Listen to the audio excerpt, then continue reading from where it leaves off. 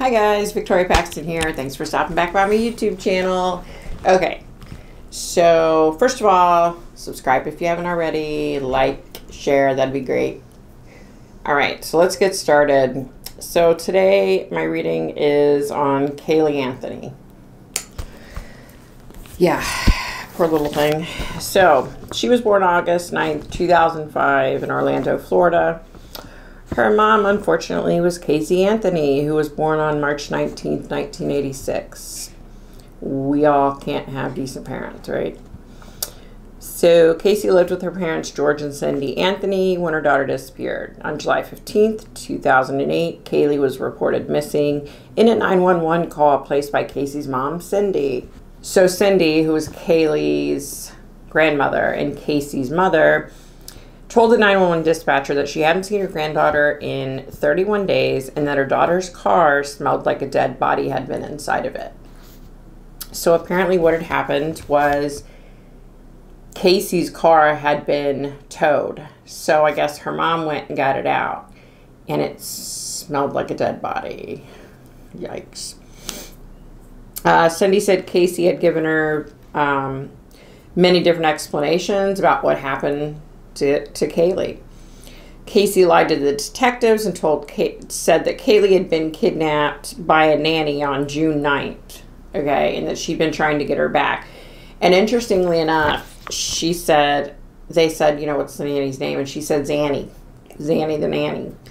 What I found during the research part was that apparently Caylee and her friends do Xanax pills, which are like, I don't know, like they calm you down almost, I don't know, something like that. So it was ironic to people when she said Zanny the nanny. Come on, right? Yeah, she said she was afraid to call the police. Your daughter's missing and you're afraid to call the police. Really? Hello. Does that not send up red flags? Come on. So the last date that Cindy and George had seen Caylee was June 16th of 2008. That's insane. I mean, that's just utter. And then they didn't call it in until the grandmother called it in July 15th. I mean, that's just, oh my God. So on December 11th, 2008, 2-year-old Caylee's skeletal remains were found with a blanket inside of a trash bag in a wooded area near the Anthony's family home. That's so sad. Caylee's mom, Caylee's mom, Caylee, was charged with first-degree murder in October of 2008. And this was even prior to finding the baby's body. She pled not guilty. Caylee's death was ruled as a death by undetermined... okay. When they did the autopsy, they said that it was a death by undetermined means, but it was ruled a homicide. So they couldn't tell exactly how she was killed, but apparently she didn't just go to sleep and die on her own. The trial lasted 6 weeks, from May to July in 2011. The prosecution sought the death penalty and alleged Caylee wanted to free herself from parental responsibilities and murdered her daughter by administering chloroform and applying duct tape to her mouth. Ugh. The defense team, led by Jose Baez, countered that the child had drowned accidentally in the family's pool on June 16th of 2008 and that George Anthony disposed of her body. Yeah, okay. The defense contended that Caylee lied about this and other issues because of a dysfunctional upbringing, which they said included sexual abuse by her father. Wow. You know, there are two things that I can't stand, and that's when people play the race card when it's not necessary, right? Hey, now if someone's been prejudiced, you know, against you because of the color of your skin, then by all means, heck yeah, press that race card. But these people that only play the race card, you know, because they feel like it's going to get them off of a charge is BS. And people that say that they were sexually molested and it's BS, like this lady did. Like, come on. Jeez Louise. Okay. So the defense presented no evidence as to how Caylee died. The defense challenged every piece of evidence the prosecution presented, calling it fantasy forensics. Yeah, that Jose Baez, he's a really good attorney. She was very fortunate to have him as her attorney. Caylee didn't testify. Go figure. On July 5th, 2011, the jury found Caylee Anthony not guilty of first-degree murder, aggravated child abuse, and aggravated manslaughter of a child, but they found her guilty of 4 misdemeanor counts of providing false information to a law enforcement officer. So with credit for time served, she was released July 17th, 2011. So she gets to murder her kid, and then, right after the court date, she's out of there. So screwed up.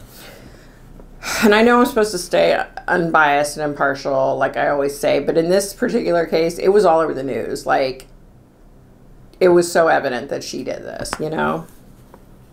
A Florida appeals court overturned 2 of the misdemeanor convictions on January 25th of 2013. Wow, go figure that. So the 4 misdemeanor charges, they overturned 2 of them. Oh my God.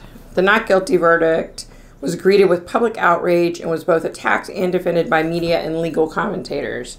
Interestingly enough, the entire time this poor baby was missing, her mother was out with her boyfriend, out with her friends, drinking, partying, dancing. I mean, they have videotape of her. She didn't have a care in the world. She could have cared less that her daughter was missing, you know. Obviously, her daughter was not a priority to her. Yeah. So, like I said, this was always on the news. I always thought that the mom did it. Yeah. Okay, so Caylee came through. She was 20-some years old, the way I was seeing her, and she looked exactly like her mom. It was kind of like eerie how similar she looked to her mother. You know, she was a sweet young woman. We exchanged, you know, words here and there, pleasantries, and, you know, I said I wanted to know if her mom killed her and what she knew. Okay, so she started talking about where she lived and how much her grandparents spoiled her, and how much she adored her grandparents. She talked about her grandmother, her grandfather, her uncle, and apparently it was JoJo and Cece. She called her Grandpa JoJo and her Grandma Cece. She said that her mom would get mad a lot at her grandma and grandpa because the mom would tell her no to something, and the grandma and grandpa would say yes. Which, I mean, that's how grandparent, you know, come on. She said there came a time when her mom started giving her medicine, like before she went to sleep. And it was something new, but it stuck out to her. And it wasn't anything that she realized when she was alive because she was so little, but she said after the fact when she crossed over and she was able to kind of like reflect on her life. Yeah, she remembered that. That part was hard because it was like really upsetting, you know? It was upsetting to her. I mean, it was hard to watch. You know, it was hard for me to watch her.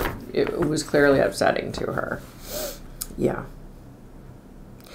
I tell you, I don't think I will ever understand how any human being can take the life of a child. That's, yeah. Anyway. Yeah. Just talking about, like, how hurt she was. That was really hard. I said to her, I kind of intervened and said, maybe we should just stop here, you know. Because you could tell it was just, like, overwhelming to her. And she was like, no. She's like, no, I'm okay. I'm okay. So, you know, I told her I didn't want to hurt her. I didn't want to make this hard on her. Yeah, she had mentioned that it was a struggle. So we continued on. She didn't understand at the time what was going on with her mom. It seemed like her mom didn't have a lot of patience after that and just didn't want to spend time with her or be around her. So yeah, she said her mom would give her this medicine and then her mom, I guess, would go out. She saw after the fact. And she said her mom didn't have patience anymore. Like, she didn't want to play with her. She didn't want to spend a lot of time with her like she had used to. Yeah. So she said the last day she could remember her mom put something over her mouth and nose, and that's the last thing that she knows. Yeah, that's crazy. She went on to say that she would check in, like she saw where her body was laying, And she would check in and just kind of like look down. She would see it and know it was still there. You know, she said she checked in on her uncle. I believe she said his name was Lee, but I could be wrong about that. She checked in on her grandma and grandpa. She even checked in on her mom. Like, you know, that's her mom. Okay, so the next thing that she said to me really kind of blew me away. She said that she had forgiven her mom. You know, that she had forgiven her. And she wished that her mom would be honest and come forward and tell what had happened to her instead of lying about it, because I guess she's lying about it now, saying she didn't have anything to do with it. You know, she said,